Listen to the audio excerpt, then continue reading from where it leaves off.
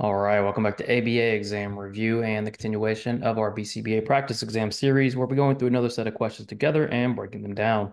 If you're new to the channel, welcome. If you're returning, welcome back. Please subscribe. Check out behavioranalyststudy.com for all of our study materials, including our combo pack. When you pass your exam, let us know so we can include you in the Sunday shout out. Work hard, study hard. Let's keep going. Iro is implementing a new intervention to increase his nephew's ability to manage his emotions when frustrated. The intervention involves providing verbal praise every 3 times his nephew uses a frustration tolerance technique. Over a few weeks, Iro notices his nephew is managing his emotions more effectively. What is the independent variable? When we think about independent variables, we're thinking about what are we manipulating or introducing or removing, and what are we trying to affect or change? Whatever we're manipulating or introducing or removing is going to be our independent variable. Whatever our target is, whatever we're trying to change or affect, is the dependent variable because it is dependent on what we are doing. In this case, Iro has an intervention to increase his nephew's ability to manage emotions. So essentially, Iro's dependent variable is the nephew's ability to manage emotions. That's what we're trying to change. What does Iro introduce? Well, he starts providing verbal praise when his nephew uses techniques to manage emotions. So what Iro is using or introducing is the praise. So what is the independent variable? A, the nephew's ability to manage emotions. Well, that's what we're trying to affect. That's what we're targeting. So that's going to be the dependent variable. B, the verbal praise is what we predicted. C, the frustration tolerance technique. We don't know where those frustration tolerance techniques came from. We know that Iro is giving the verbal praise. That's what we know. The nephew, however he's managing his emotions, is how he's managing his emotions. We know that Iro is manipulating the verbal praise. That's our independent variable. And then D, the effectiveness of the intervention. Well, effectiveness has nothing to do with independent or dependent. That's just going to demonstrate some sort of functional control. In this case, the independent variable is going to be the verbal praise. A music instructor wants to get a better idea of how long her student is practicing each day. She tells the student to start a timer as soon as they start practicing and to stop the timer if they stop practicing for more than 30 seconds. What is the instructor using for measurement? When we're thinking about measurement questions, we want to ask ourselves a couple of things. One, is it continuous or discontinuous? In this case, the music instructor is telling the student to start a timer, and when they stop the timer, after they stop practicing for more than 30 seconds, they need to record whatever they measured. So whenever the student is practicing, they are measuring. That's going to make this continuous. Every instance that we are going to measure. Second, you want to look for things like how long or how many. How many implies a number, a count, right? A frequency. How long involves or implies some sort of time. So if the music instructor wants an idea of how long a student is practicing, what is she going to use? A, duration. Duration is going to let the instructor know how long the student is practicing. The student starts a timer when they start to practice, and then they stop the timer. So that is a discrete duration from start to stop of how long they're practicing. B, time sampling. We're not time sampling here because we are not breaking into intervals, right? We're just taking the whole time that the student is practicing. Same with interval recording, which are both discontinuous. With these measurements, we're going to break our behavior or target into intervals and take a sample of data. Here, however long that student practices, we're going to measure that whole duration. And then into response time. Into response time would see the music instructor asking the student, how long does she go in between practicing? So from practice 1 to practice 2 would be our inter-response time. But just practice 1 duration is what we're looking for. So what are we using for measurement? What is the instructor using for measurement? It's going to be a duration. In an effort to improve their training program, an art school is keeping track of how many attempts it takes the newest group of students to draw 4 perfect circles in a row. Which measure of efficiency is the art school implementing? All right, back-to-back measurement questions. Doesn't concern us the order of the questions, what type of question. Answer the question in front of you, get it right, move on. So we're measuring efficiency. On the new task list, they talk about measures of efficiency. And in this case, there's a training program and it's keeping track of how many attempts it takes to master 4 perfect circles in a row. So if we're looking at how many attempts it takes to master something, what are we looking at? A, training duration. Like we talked about in the previous question, the question is asking about how many, not how long. So how many implies a count, not a duration. B, a cost-benefit analysis. With a cost-benefit analysis, you are weighing the benefits against the cost of an intervention or a strategy. We're not doing that here. We have the strategy. We just want to know, what are we measuring? C, frequency. Now, they are likely taking frequency of the attempts, right? But what's the measure of efficiency? The measure of efficiency is going to be trials to criterion. We're going to look at how many trials it takes to get 4 perfect circles in a row. So if we have something like this, where check marks are correct, that would be 6 trials to criterion. That, in this situation, would be our measure of efficiency. Kim's husband is a behavior analyst and is always trying to give her advice on how to respond when their toddler starts to display challenging behavior. Kim's husband is always reminding her to reinforce alternative behaviors when in challenging situations. Kim's husband is promoting what? Let's think about this, right? It's kind of vague, and we're looking at Kim's husband. We know Kim's husband is a behavior analyst, so he is practicing behavior analysis and behavior analysis strategies. He's telling Kim always reinforce alternative behaviors when in challenging situations. That is a very behavior analytic thing to do, right? And so what is Kim's husband promoting? A, being effective. Well, effectiveness is going to depend on what they're trying to accomplish. We don't know if challenging behavior is going up, going down, their goals. It's hard to say whether or not Kim's husband is promoting being effective. All we know is he is telling Kim to use ABA strategies like reinforcing alternative behaviors. C, being analytical. Kim's husband doesn't mention anything about a functional relationship. He's just telling her, use the strategies. C, being applied. We're not talking about social validity here, right? We have a situation where Kim needs to deal with challenging behaviors, and Kim's husband says, use this strategy all the time. Kim's husband is telling Kim to be conceptually systematic. Your dimension questions and assumption questions might look like this. Pretty vague, not a lot of information. You're just going to have to be as precise as possible and really think about what is presented in the question. In this case, Kim's husband is telling Kim, use strategies all the time, be conceptually systematic. Julian designs 2 interventions that he believes will be effective for teaching his client how to independently get ready for the day. Julian wants to involve the client, but he also wants to pick the best intervention. Which answer choice represents a proper cost-benefit analysis related to Julian's issue? When we're conducting a cost-benefit analysis, what are we doing? You are weighing the benefits against the cost of a choice. So, for instance, if you have to study for an exam, but you want to go out with your friends, the benefit of going out with your friends is you might have a good time, you might meet somebody, you might have a memorable night.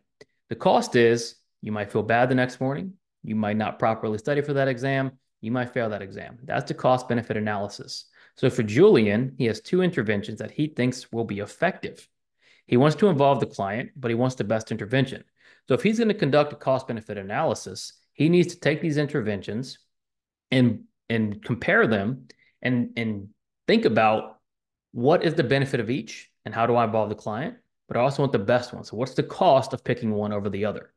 Let's look at A. Julian evaluates both interventions based on how much time each will take as to implement, as well as client preference versus the level of independence they will produce for the client. This seems like a pretty good cost-benefit analysis, right? How much time is going to take? He's taking into consideration client preference, and then what level of effectiveness will they produce? A looks good. Read all of our answer choices. B, Julian asks the client to choose the intervention they prefer and implements that intervention first. Well, that's not a cost benefit. He's just asking the client to choose. C, Julian picks the intervention that requires the least amount of time and resources. That might be the cost analysis, right? We're looking at the least amount of time and resources, but where's the benefit analysis here? Just because it's the easiest doesn't mean it's going to benefit. And then D, Julian implements both interventions simultaneously, strictly to see which one works better. That is just a brute force strategy where we're just trying it out. A proper cost benefit analysis analyzes the different aspects of each intervention and then compares them, both the cost and the benefits. You hire a Spanish tutor to teach you how to speak Spanish in preparation for a trip you're taking next year. You meet with the tutor 3 times a week and are assigned homework outside of those weekly meetings. In addition, you have also started watching Spanish soap operas, which you think is helping develop your language.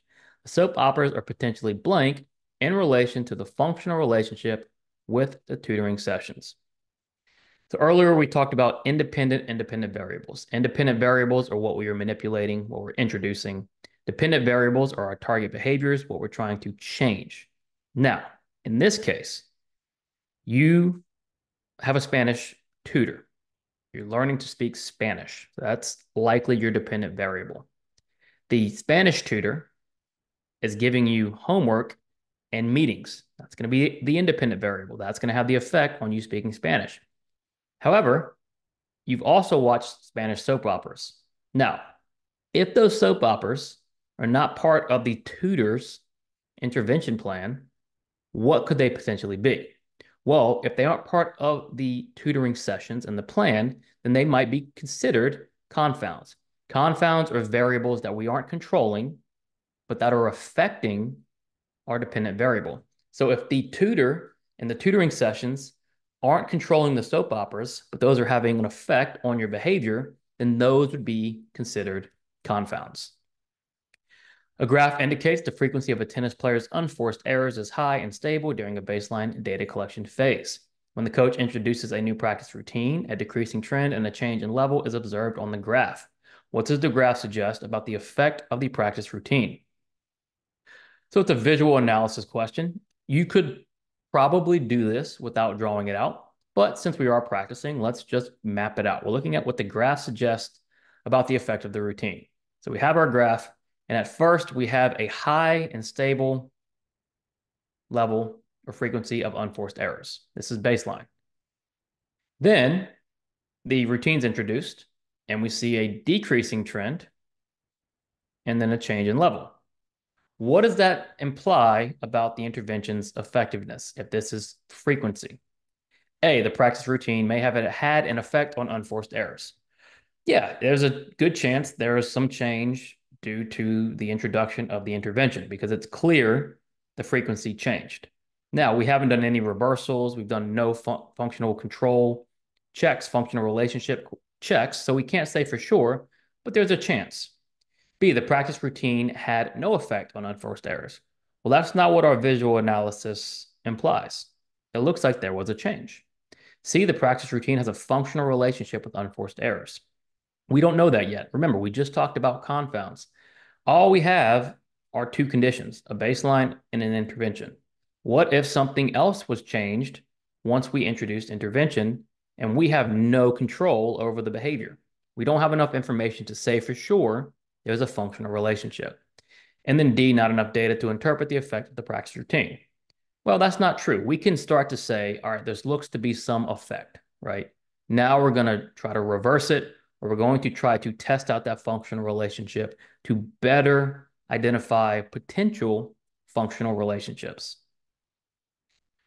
What is not a reason you would use a behavior chain? What is not a reason you would use a behavior chain interruption strategy? Excuse me. See, sometimes even I stumble over questions, which is why we read our questions slow and why we attack the question. Now, it's a behavior chain interruption strategy question, and it's a not question. So what is not a reason you would use an interruption strategy? Remember, with an interruption strategy, the chain is already relatively known. We've mastered the essential pieces of the chain. Now we're going to change something in the chain to get new behaviors to come out to promote generalization and response generalization, where we're seeing new behaviors that aren't part of the initial chain. So what will we not use this strategy for? A, to increase the frequency of training a specific step. within the behavior chain by interrupting the flow and prompting a response. B, to create an opportunity for the individual to engage in a new behavior, such as demanding for assistance. C, to teach the learner how to perform a previously unknown step in the chain by breaking down the process into smaller components. And then D, to disrupt the chain in order to increase variability in responding and build more complex communication skills. Now, long answer choices, but let's just think about the purpose of the chain interruption. We want to see new behaviors, right? We're trying to get new behaviors evoked, and we want to try to interrupt in a strategic spot. So would A, increase the frequency of training a step within the chain by interrupting the flow and prompting response be a strategy? It could be. If we want to train something specific within the chain, we might break up the chain at that point, and so we can work on that specific response that follows. B, to create an opportunity for the individual to engage in a new behavior, such as demanding for assistance. B is absolutely one of the primary reasons we would use this, to get that new behavior. C, to teach the learner how to perform a previously unknown step in the chain by breaking down the process into smaller components.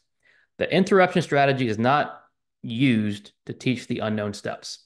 We need most of the steps and all the essential steps already mastered. So the purpose of the chain interruption is not to teach unknown steps. And then D, to disrupt the chain in order to increase variability in responding and build more complex communication skills. That's just a fancy way of saying we want to see new responses. What the chain interruption strategy is not for is to teach the unknown steps by breaking it down into even smaller components. Challenging question, right? Requires a lot of careful reading and thought to get through this one. A behavior analyst is training a new technician to implement a discrete trial procedure. The analyst measures how long it takes from the beginning of training until the technician can run the procedure independently without any prompting. What efficiency measure is the analyst using? All right, we're once again measuring efficiency. And don't get confused or worried about this idea of measuring efficiency. It's just a measurement, right? You just ask yourself, what am I measuring? What am I using to measure? The analyst is measuring how long it takes from the beginning of training until the technician can run the procedure independently. So basically, we start training. How long does it take to teach the technician to do it by themselves? What would we call that? A cost-benefit analysis. Well, again, we're not comparing benefits and cost in this particular setup. B, trials to criterion. Remember our distinction, how long versus how many. This is going to be time, not a count. What we're looking at here is training duration. What is the duration of training? How long does it take for the technician to learn how to do the procedure? You have trouble sleeping at night, so you begin taking melatonin, which is supposed to reduce restless nights. You experience varying results the first couple of nights, so you conduct a parametric analysis. What are you trying to determine? The only thing that matters here is the analysis that you are conducting. What is a parametric analysis used to determine?